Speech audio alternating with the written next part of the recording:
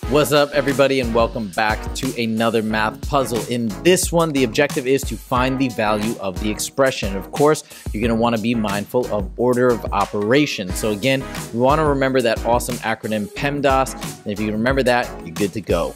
Go ahead and hit that pause button and see if you can figure it out.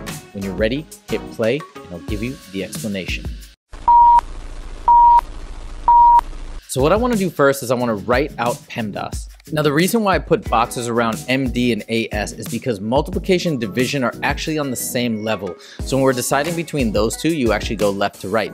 Same is true with addition and subtraction. So don't get it twisted where you think, oh yeah, addition's before subtraction. That's actually not the case. Next, what I'm going to do is I'm going to put little numbers above each operation to know what goes first, second, third, so on and so forth. Since parentheses are first, I'm going to put a 1 up here.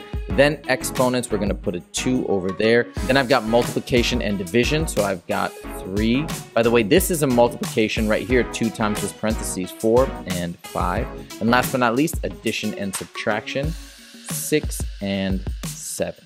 First, we add the 3 plus 1, which is 4, and square it, that is 16. So now I've got 4 plus 7 times 2 times, this is turned into 16 minus 8 divided by 2.